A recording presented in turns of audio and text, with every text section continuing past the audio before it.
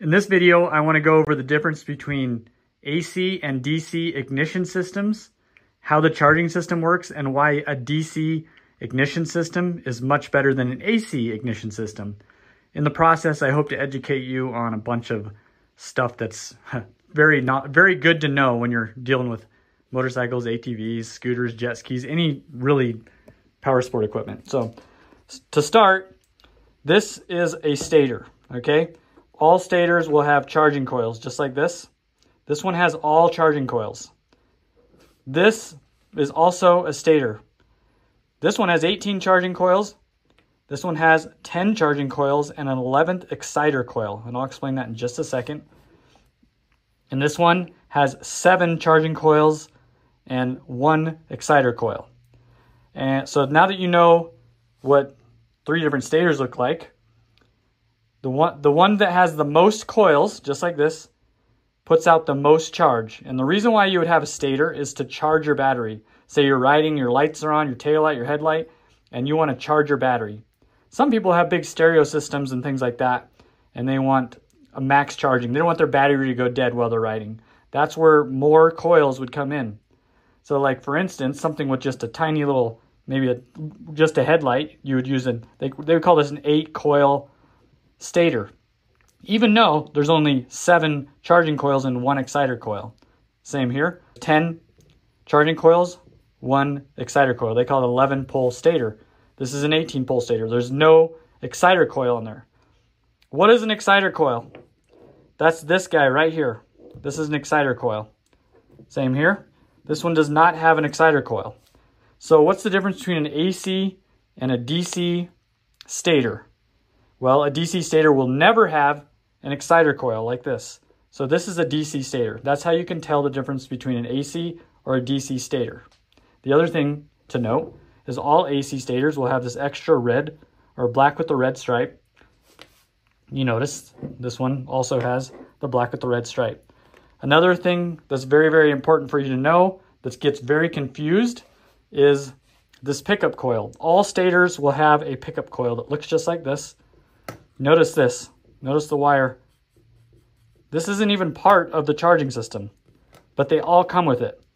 So get that out of your brain. This pickup coil is not part of the charging system, even though when you buy a stator, they all come with a pickup coil. We'll get to that in just a second. But same exact thing here. It's not connected. An AC, this red wire right here is going to go back to this exciter coil. Same exact thing here. So as long as you know what that means, then we're good. We can go on to the next step. Now, how does a stator get its charge? Now, I called this a DC stator, and I called these AC stators, but here's the thing. In order to get a charge, we've got something called a magneto. This is a magneto right here. And it's got magnets in there. You can't see them, but there's magnets. And if you notice, it's magnetized. Watch this. Bam! So whenever you attach this to your engine, let me show you just a second. You're going to get something that looks like this. Here's a scooter engine. Has an 18-pole stator, just like this one. This engine has a magneto that would go on here. And as the engine's spinning, you know, like if you start the engine, so you got your crankshaft, that thing's spinning. We can get into all that, but I'm just trying to show you the charging system. As that's spinning, the magnets are going past these little charging coils, just like this. It's going past, just like this, spinning. It's generating a charge. These 3 yellow wires are all getting a charge. So there's multiple different coils that go into one wire, and each one of these wires is going to get the same amount of charge through them. Now, if you have a stator that only has 6 coils, you only have 2 wires. Even though there's 3 here, that green one is actually just a ground, but only has 2 wires. This one has 3, 11 pole. I want to make sure you understand how the charge is being generated, because it's going to put AC current through here. You can either have AC current or DC current. Now, DC current, if I was to say I wanted to power up a light and I put positive and negative on this battery, that's DC current, direct current. That's what it's called. Alternating current cannot be stored. You can't have an AC battery. So where I'm going with this is all stators supply AC current, okay? Our goal is to get this AC current into this battery. so that it charges the battery. How do we do that? Now that you guys understand these, I'm just going to put these to the side. We don't need these anymore. We're just going to focus on this so there's not too much going on. So now you've got the charge coil. That thing's spinning on the motor just like this. Okay, now you've got your 3 yellow wires. Remember, this is AC power. Doesn't matter if you have an AC stator or a DC stator, they all put out AC power. The only difference is it doesn't have that exciter coil, and I'll get to that in a minute on what that is. So this goes into here. This is called a rectifier regulator, okay? Rectifying meaning it converts AC volts to DC volts, and then it regulates the voltage coming out of it. So here's the 3 yellow wires going in as AC volts, okay? Now it's converting it to DC volts, direct current. Alternating current is AC, direct current is DC. That's going to get sent directly to your battery. See that? That's going to go right to your battery, and that's how it's charging your battery. You can't send these 3 yellow wires, because it's alternating current, to your battery, because it has to be converted to DC. So that's why we have a rectifier regulator. Symptoms of a rectifier regulator going bad would be it's not regulating the charge, so you're blowing out headlights, taillights, the battery's like starting to expand and things like that. That would be an example of a rectifier regulator going bad. So I hope you understand the charging system part of it. Now let's go into the ignition system part of it. Now let's talk about AC versus DC ignition systems. You can't talk about an ignition system without first understanding the charging system, because they are a little bit integrated into each other. As I was explaining earlier, if you have this exciter coil, you have an AC stator. If you don't have the exciter coil, then you have a DC stator. Both of them charge AC. Remember, they go back to the rectifier regulator. But the deciding factor is, do you have an exciter coil? Or do you have this extra wire right here? This little extra wire is an AC power wire. So all these charging coils put out AC current, and we use these coils here to charge the battery, but one's left over just to charge the CDI box. If you notice, the DC stator does not have that exciter coil like I was explaining earlier, but they both have this, what we call a pickup coil. And this is where we get into the ignition system and why it's very important to understand the difference between AC and DC. I had to go through that part first so you understood this. Okay, no matter which stator we choose, all of them are going to have a magneto. Goes over the top of the stator like this, and then it gets bolted down, and as the engine's running, it's spinning. If you notice this little reluctor right here, this is called a reluctor. This is called a pickup coil. See down here? This pickup coil, it's the same as you see here, same as you see here. Again, it's not part of the stator, but they come with the stator, just in that loom together. So once I bolt that on there, and it goes on there and bolts up, as the engine spins, that little reluctor right there is going to spin past this pickup coil. Okay, every time it spins past that pickup coil, it's going to tell the engine to spark through this blue wire right here. It's going to say spark, spark, spark, spark. So if this thing's bad, you're not going to get any spark. We'll start with this DC stator first. This is a DC CDI box. This, whenever I teach you about AC, you're going to understand why it's a complete dinosaur technology, and DC should be always the way the ignition is. But anyway, you got your pickup coil. That's your trigger. We call that our trigger.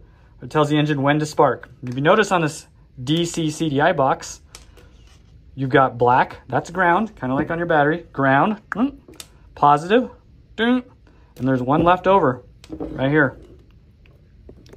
That plugs in right there. That is your trigger wire. Very, very easy. So now you've got your CDI box, and then you've got your spark plug ignition coil. All in one. This is a CDI coil combo. This makes diagnosing an issue very, very easy. Is this bad or is this bad? Very, very easy to diagnose.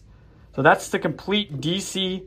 Now, what if you have an AC stator and you want to run a DC charging system? Well, we can do that, no problem. We'll just unplug this, and this one's got this wire. We'll just plug it right in there, like that, okay? Which is a different plug, so that's why it's not plugging in directly. That's the way it's gonna go.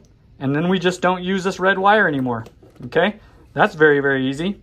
But why would you wanna do AC and then remove and not use this red wire, well, the problem is you're wasting, you've only got 7 coils here. Wouldn't you want to fill those up with charging coils? So that's the reason why we have a DC 18 pole.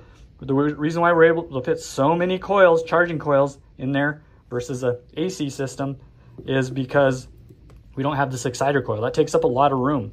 So that's why we have a DC stator, and we're, like I said, we can run this DC CDI box on this AC stator just by not using this red wire.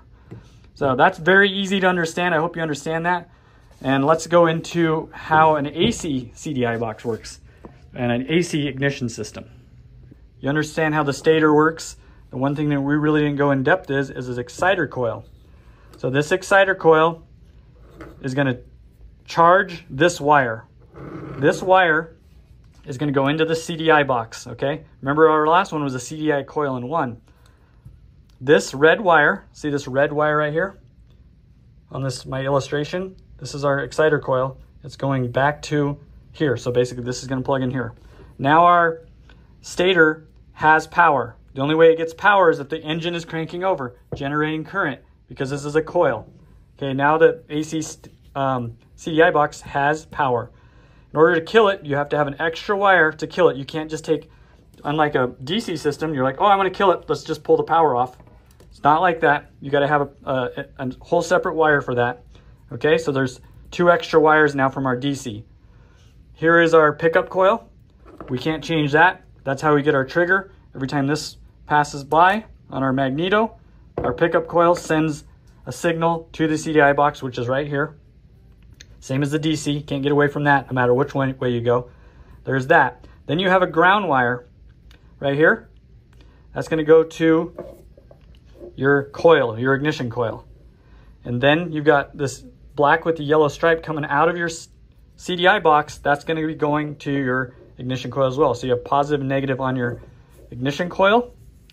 You've got 1 extra wire to charge the CDI box, give power to it.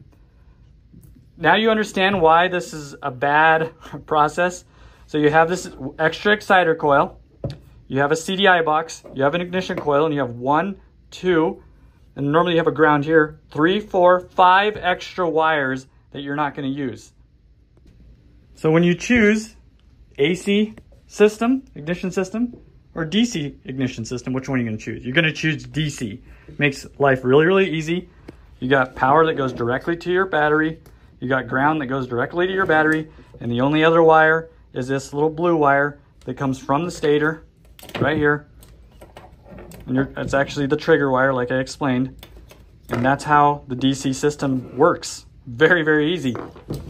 And then this guy, this is just a lot going on that doesn't need to be there. It's just wasteful. So we're not going to be using this. We're not using this exciter coil. We can get a stator with more charging coils. So this is our 18-pole charging system upgrade kit with DC CDI coil combo, performance CDI coil combo. This is a complete kit. If you're running an 8-pole stator or an 11-pole stator and you want to upgrade your charging system and at the same time upgrade your CDI coil combo, that means you can get rid of your CDI box, get rid of your coil, and get rid of your old stator. This is our kit. People have been asking for this for a long time, so I wanted to make an educational video and then kind of explain how it worked. So we'll just do a quick run through how it works. You know that the AC stuff's baloney. So first of all, you're going to get a flywheel puller. This just screws in here. Okay. Well, once it's on here, it's pressed on. So you screw this on and it's a puller, and that'll get this off of here, your old one, because this is an 18 pole. It doesn't work on these 8 or 11 pole stators. So this is included, but we include the tool to get the magneto off of the engine for the all GY6 Qmb139 engines. Okay. So that you'll pull that magneto off, you'll install this 18 pole stator. This upgrades your charging system. Remember, we have AC volts coming out of there. It's like that, goes into your rectifier regulator. This converts AC volts to DC, sends power back to your battery. This plugs directly into your positive and your negative. It'll make sure that it doesn't go above 15 volts because this is a rectifier regulator. It regulates it as well. And then you've got your CDI coil combo. This will plug into any power going back to your bike. So for instance, we like to tap this into your tail light, not your brake light, your tail light. So when you turn the key on, this is powered on. We're not doing any AC, cranking this over and generating power through this red wire, okay, like I explained. It's direct current. AC current is donezo, direct current is here. So I include the little adapter to do that. And then you just put this to the ground of the engine, and this guy plugs directly in just like that. You can mount this anywhere you want. This goes to your spark plug, and this is your pickup. This will tell the engine when to spark every time it spins around here. So this is it. This is the kit. Everything you need to convert your GY6 Qmb139 from 8 or 11 pole to 18 pole max charging. That's as big as you can go on a GY6, and upgrading the CDI coil combo. This is a microprocessor CDI. The spark is much, much better. The timing is advanced. There's so much magic going on in this. Made in Taiwan, not China. And then you've got, you know, your rectifier regulator. This bypasses all of your old charging system and ignition system. This is basically just an adapter harness. You won't need your old ignition coil, CDI box. You won't need your old stator. If you're on a little bit of a budget and you want to upgrade your 8-pole stator to an 11-pole stator, but keeping the original ignition system, ignition coil, and CDI box, you know, it'll still be an AC system with this exciter coil. All we're doing is upgrading to an 11-pole. We do have that, keeping in mind that it can't just plug in, because this only has 2 wires, yellow and white. This guy, three yellow wires. So if you try to plug that in, you're gonna have a ground going to power. So you have to use this kit. You can't just put an 11-pole stator in place of your 8-pole. You have to do this setup. We have this as well, and this plugs in exactly like this, like your old one. The difference is you have to upgrade the rectifier regulator, and everything's included. So this is the way it comes, our 8-pole to 11-pole stator upgrade kit. It comes with this to remove the magneto. You're gonna reuse your old magneto. Install this 11-pole, because you had the 8-pole. Remove that, put the 11-pole in. Put your old magneto back on. Put this on, just like it was before. Everything remains the same. You're gonna plug this into your old harness, just like before, and this guy into your old harness, same. The only difference is we've now got this rectifier regulator that you're gonna run. You'll mount this wherever you want, and then this runs positive and negative back to the battery. And now you have an 8-pole to 11-pole stator upgrade kit, and you didn't have to tamper with the ignition system at all. So we have 2 options. If you do the 18-pole, you do have to convert to DC.